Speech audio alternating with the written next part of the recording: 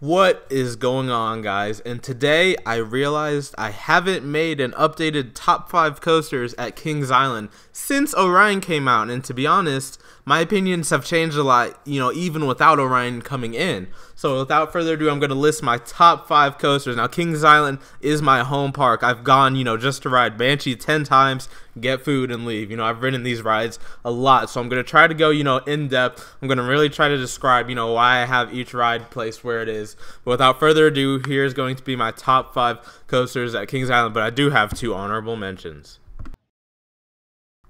Alright, now the 2 honorable mentions are kind of honest, but it's really sad to have these 2 great rides that are both defunct now. But honestly, for the purpose of this list, it makes it a little bit easier because I know at least one, or I could see both of these rides could just squeeze into my top 5, but it's going to be Firehawk and Vortex. Now, these rides were absolutely amazing, and after doing Vortex and Viper down at Six Flags Magic Mountain, I think I might have liked Viper a little bit bigger, but Vortex was overall, it was a funner ride. And if you never got to do Vortex in the back car with that first drop over after the turn, it was absolutely amazing, and it was one of honestly my favorite drops at Kings Island in that row. It had some great inversions. It sped through those loops. They were intense. The corkscrews were great, and it was just absolutely amazing. Then Firehawk, on the other hand, I've only done 2 of the Vekoma flying Dutchmans, Firehawk and Nighthawk, and Nighthawk was rough, but Firehawk was absolutely butter smooth.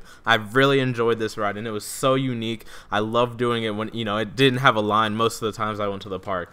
But unfortunately, that last year it got a line, and seeing that and then going back and seeing the queue, it's sad. And our own Tyler is very sad that they didn't use, all of Firehawk's plot for Orion. So here's going to be our 2 honorable mentions because they are defunct, Firehawk and Vortex. Very sad, but they were very great rides here at Kings Island. Alright, and now here's where it gets tricky. Coming in at the number 5 spot, I do have Diamondback. I know that's going to be a shocker to so many people. This list, I'm going to say right now, is very different to most people's lists. My number 2 is very different. It's just the whole list is different. But number 5 is Diamondback. Now this ride, the drop is great, and I love it in the front. The front is a very unique ride. You get nice airtime over the hills in the front half, and then in the back, it's great. You get nice drop, nice airtime over the front hills. But after that mid-course, the second half of the ride is just so dull. The helix is nice, and then you do get a nice pop of ejector going over down into the not the water break, the splashdown into the when you go down into that in the back row, you do get a nice pop of airtime. But the front half of this ride is so amazing, one of the best of any hypers. In the front, you get some awesome airtime. Like I said, in the back, you get awesome airtime. But after that, the mid-course, you go over those second hills so slow that, I don't know, this ride, it sort of dies out for me at that point, and it's enough to make it at the number 5 spot. And it is not the smoothest ride ever, and people are going to kill me. They already have for saying that about this ride. But Theme Park Worldwide got off the ride, who's been on many B&Ms, and said it didn't even feel like a B&M. That's how rough it was. That's not to say this is not a bad ride. The airtime you get in the first half is actually stellar. But just it's a number 5 ride here at Kings Island just for me. Alright, now moving on from one controversial opinion to the next, I have Mystic Timbers at the number 4 spot. Now this is not to say that this is a bad addition. This is a great ride, a great family coaster. Probably my second favorite, GCI. Well, Ghost Rider's not technically a GCI, but so this is just a great ride. The drop is one of the best in Kings Island, excuse me. I love how it's not banked fully, so you do get some nice laterals. There's some nice airtime moments. Going up into that turnaround is a nice airtime moment, and then going down into those first 2 hills after that turnaround that goes over the lift hill, those are my 2 favorite airtime hills on the ride.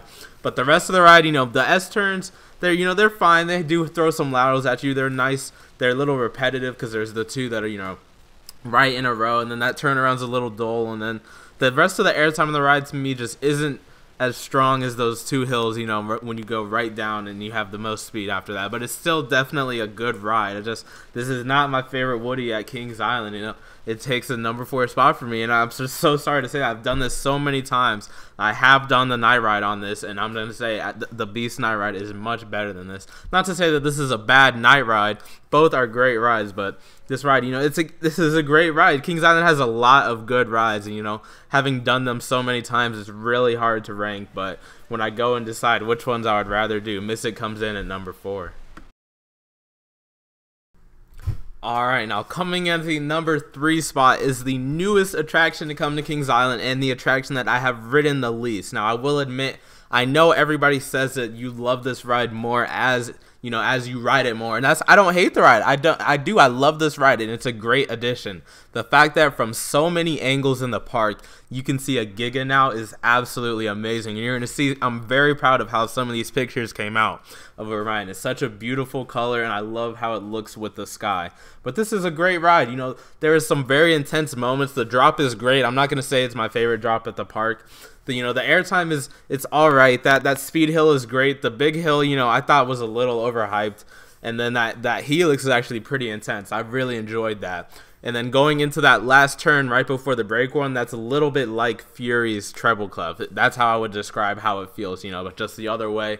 And I feel like the treble clef did it a lot better, but that's not to say that this is a bad ride. This is such a beautiful coaster, and I did get to do it in the front row, and I absolutely loved it. The amount of wind in your face is awesome. I don't know how my mask stayed on, but this is just such a beautiful ride. There is so much speed to it. You enjoy going throughout the ride, but I just think this is my number 3 ride at Kings Island, when I definitely do think I like the 2 coasters I have above it better, and I'd rather do them than this ride. But this is not to say that this is a bad coaster. And while I'm showcasing a few of the pictures I've gotten here at the park, I'm going to shout out my Instagram. It is at TAYT_INSTA. Some of these, you know, these nice pictures of Orion are on there, and I have so many nice pictures of, you know, like Accelerator. I love getting the sun in my pictures. I try to take a lot of pictures at parks now, and I love going back and looking at them. And some of them do come out very nicely, so be sure to follow at TAYT_INSTA. And I post every time I upload a video on the stories as well on that. So be sure to go follow and connect with me there.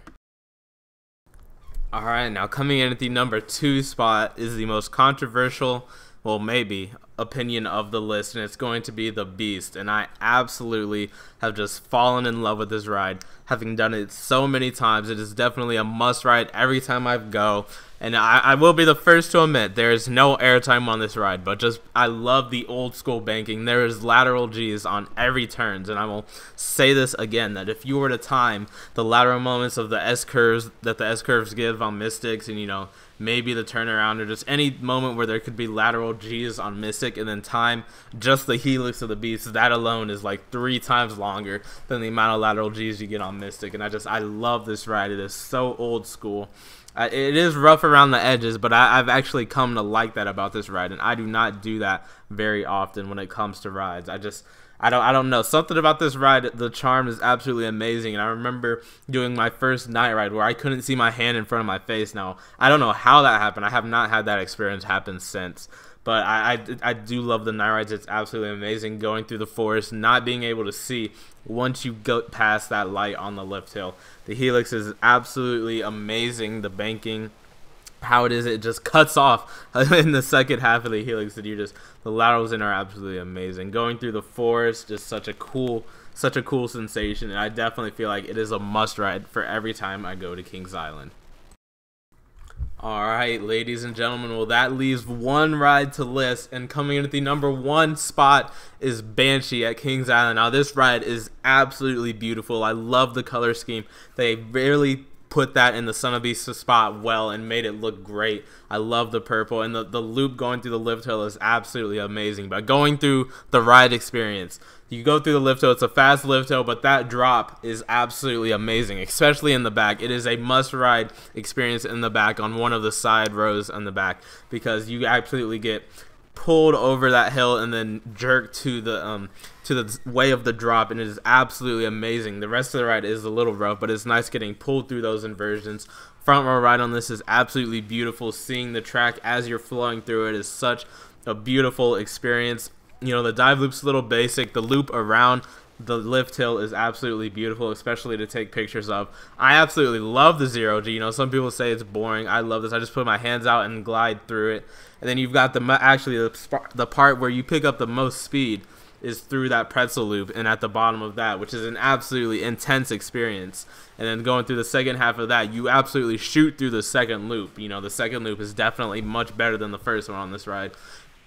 And then after that second loop that I honestly think they should put a trim before, you get that nice jerk to the right that's pretty intense, and a nice inline twist that offers some amazing hang time, an amazing finale. But that's not the finale, because there's 2 intense turns after that, then a nice intense jerk, or there's that intense helix and then a nice jerk into the brake run.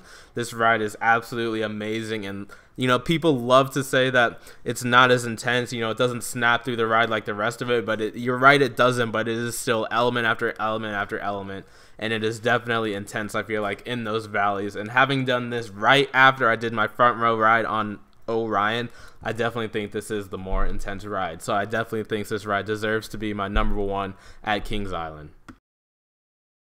Alright, I appreciate you guys for watching that video. You know, this is my list, you know, from coming to love my home park so much and doing the rides so many times over. This is just how my list, you know, worked out. Obviously, I've had better rides on some coasters than on others. You know, I've done them all when they're slow, all when they're hot, and this is just how my list shaped out after all of that. But be sure to like, comment, and subscribe, and I will see you guys in the next video. Can you catch me?